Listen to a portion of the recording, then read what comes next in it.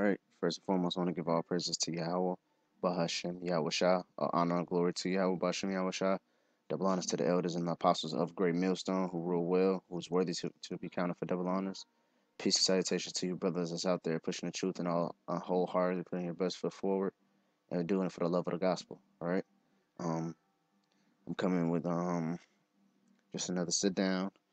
To talk about the chariots of Yahweh, Bahashem, Yahweh Shah, which is our elders and our apostles, are currently right now doing a live stream about it. I was just in there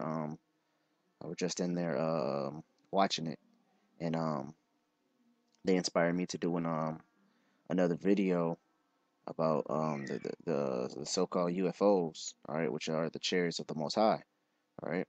So I'm just gonna pull a couple scriptures on it and expound on the subject, you know, all right.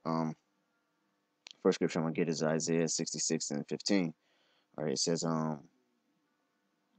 says, "For behold, the Lord will come with fire, and with his chariots like a whirlwind, to render his anger with fury, and his rebuke with flames of fire." All right, so it says he shall render his anger, because when the Lord comes back, man, he's not going to be passing out daisies and lollipops, man. The Lord's not coming back in a cheerful time.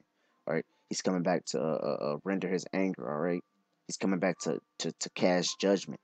All right, and how he's going to cast judgment, man, is with fury and flames of fire. All right. The scripture said in Matthew, he says the Lord has not come to send peace on earth, but with a sword, man. All right.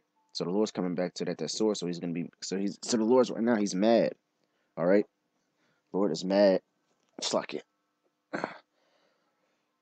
Lord is mad upon the things, the atrocities that the white man has been pushing on this earth, man. All right. So he's coming to turn everything back in its rightful place. All right. Even if people do have to die. All right. Whatever it takes to get this place back to where it was, man, that's what the Lord's coming to do. All right. The Lord's coming with an agenda. All right. And his agenda will be met. All right. Everything will be crossed off. Every list, every accomplishment will be accomplished. All right. To to go on, it says, "For by fire and his sword will the Lord plead all flesh, and the slain of the Lord shall be many." All right, and exactly, man, the slain of the Lord shall be many. All right, because a lot of people is gonna die because a lot of people are not right. All right, even within Israel, man, even with the people that know that they're Yasharallah. All right, the slain of the Lord shall be many because this world is corrupt. All right, and the people that are in it corrupt, man. I was just reading the book of Joshua, man, when Joshua had said, when, um, when the Lord told Joshua, man, he said, "Hey, go go slay old and young, you know, and cattle, and and take nothing from it, man. Don't take anything, man. Destroy and burn the city down, you know."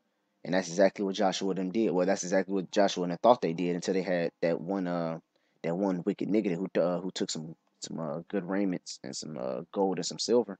All right. But that's exactly when the Lord comes back, man. He said, not leave. That's why the animals over here has to die, man, because they've been polluted. All right, the animals over here has to die.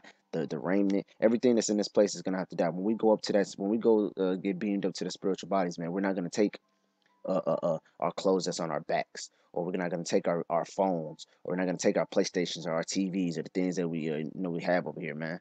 All right, we're not gonna have none of that, man. Because once we get beamed up, man, we're gonna have those spiritual, celestial bodies, man. All right. So to get my next scripture, I'm gonna get 1 and 4.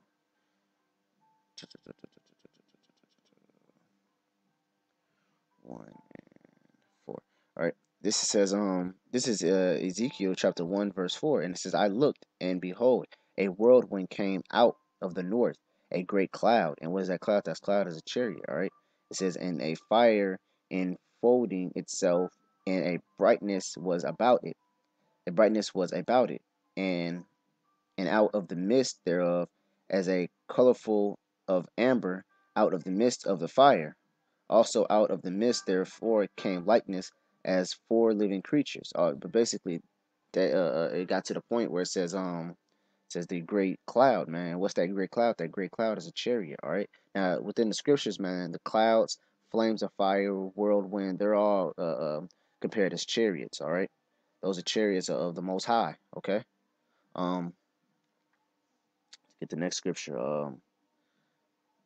Just gonna go down a list because actually have actually many chariot scriptures. Um, uh, all right, this is Jeremiah chapter 4 verse 13.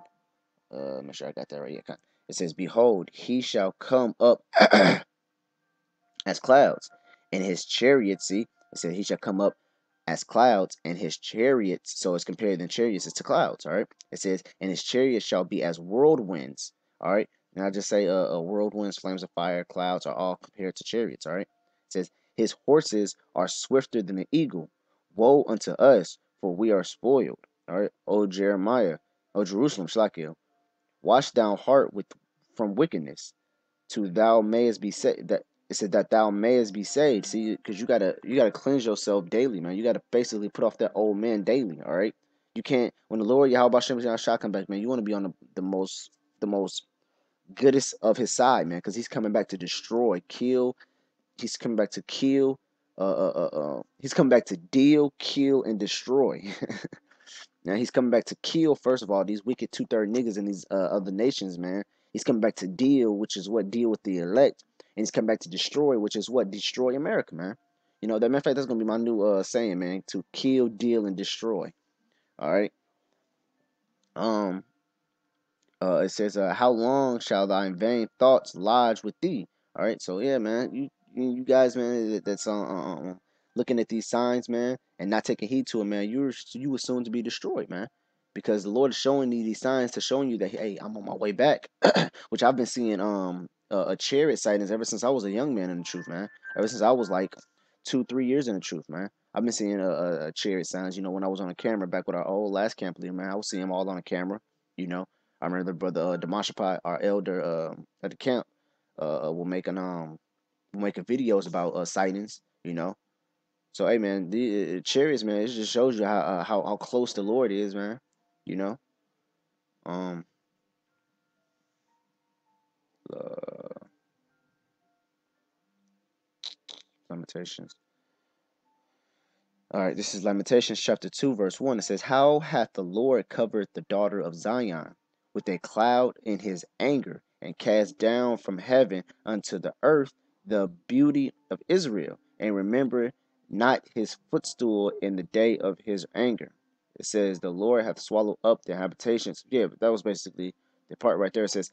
How hath the Lord covered the daughter of Zion with a cloud in his anger. All right. So what's that cloud in his anger is a chariot. All right. And some chariots is bigger and then small, man. It says one chariot can cover the whole face of the earth, man. That's how big these chariots are, man. All right. So these chariots are nothing to play with, man. If you ever watch World of War, man, these chariots can zap your skin into vapor, man. I played that game what's that Infinite Warfare, and it's this one dude, man. He has a gun that can literally vaporize you into molecules, man. That's exactly what those what's it called, those cherries can do, man. All right, vaporize you into molecules, man, and leave nothing but your clothes and a pillar of ash right there, man. If you ever watched Looney Tunes, man, what's that guy named the Martian? You know, the little black little Martian dude. He comes with that gun, and when he vaporized, what's be left, man? Nothing but ash. All right. See, that's what these chariots of the Most High are capable to do. All right, the ultimate war weapon. Okay. Um. Uh,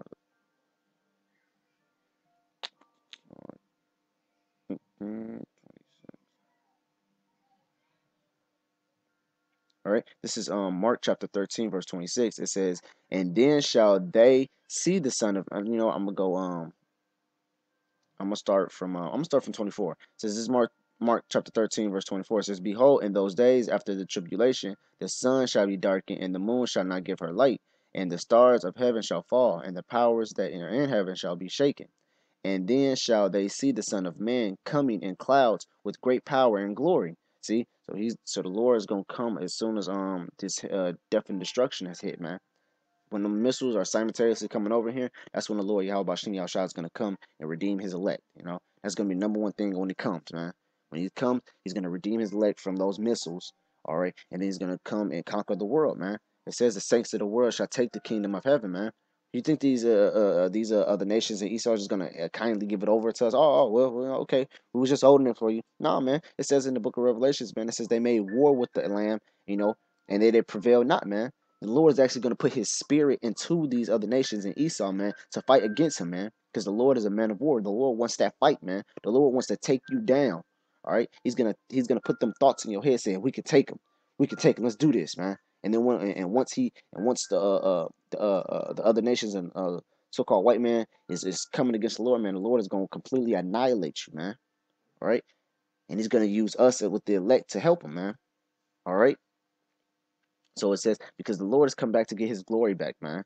You know, for many of years, the so-called white man has the glory and has the praise. All right, people praise the white man. All right, so the Lord has come back to take His praise back, man, to come exterminate the so-called white man. All right, and then when people see that, man, they're going to be astonished, man.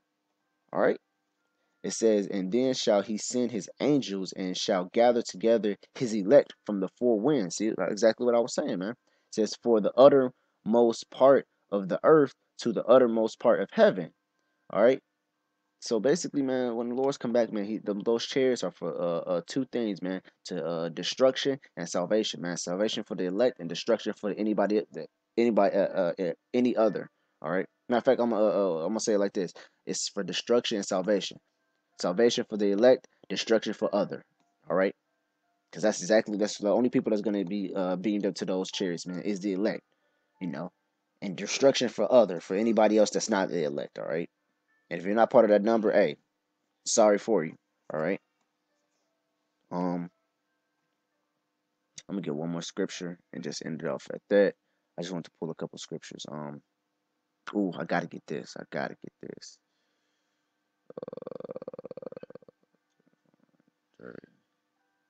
Gotta get this one.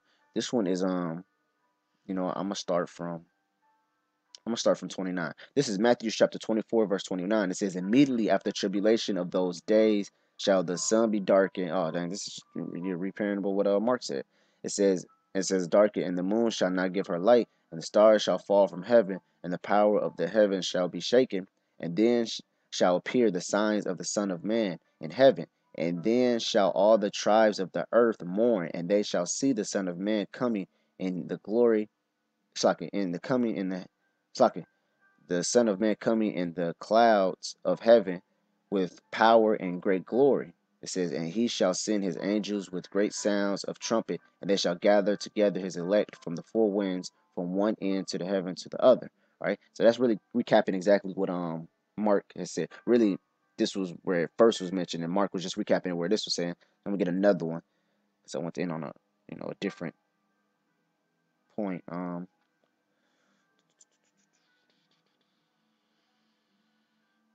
there. All right. This is one of my favorites, actually. This is matter of fact, I'm gonna start from 2. This is Nahum chapter 1, verse 2. It says, Yahweh is jealous, the Lord revengeth, the Lord revengeth, all right, and his fury. The Lord will take vengeance on his adversaries, and receiveth he reserveth wrath for his enemies. All right, who's the Lord's adversaries, man? Who touched the apple of his eye, man? All right, which is the so-called white man and other nations, man. If you read the book of Psalms 83rd chapter, man, they have all had a part, and they have all had a part in our affliction, man. And they even help further the affliction, man, to show you that the heathens are a part of the adversary too, man. All right, and what John 8:44 to just show you that some Israel's part of his adversaries, man, and part of his enemies, man. So the Lord is coming to seek vengeance and put wrath upon his enemies and his adversaries. All right. It says, this is verse 3. It says, the Lord is slow to anger and great in power. It says, will not at all acquit the wicked. Now, what does the word acquit mean? Acquit is like if you're going to a judge and they acquit you of your charge. Basically, they're saying, never mind, we forgive you. You're free of your charge. You don't have to go to jail for selling this oil, order counts half a pound of weed or half a pound of opium or half a pound of meth or any type of drugs like that, man. That's being acquitted, basically forgiveness, man. There's no uh, there's no type of forgiveness of these things that these white men has did, man, upon this earth. All right, he has to pay that bill. All right, it says the Lord have it says Lord have His way in the whirlwind, which we know that's talking about the chariots, and in the storm, and the clouds are the dust of His feet. All right, because that's exactly what the Lord's coming in with, man. All right. Now with that, I just want to give all praises to Yahweh by Hashem Yahweh. Double honors to the elders and apostles of Great Millstone who rule well. All right. And peace and salutations to you brothers that's out there pushing the truth, putting your best foot forward in this thing, that's not being lukewarm, that's putting your wholeheartedly and is on fire 24/7 for the truth. All right. Shalom to you, brothers. All right. And for you niggas that's in GMS, man, the Lord shall soon put you out with the castaways, man. We exactly see what type of doctrine they preaching, man. All right. Lord willing, I'm not part of that number. All right. And when I'm saying I'm not part of that number, I'm talking about I'm not part of that number that are lukewarm. All right. With that, shalom.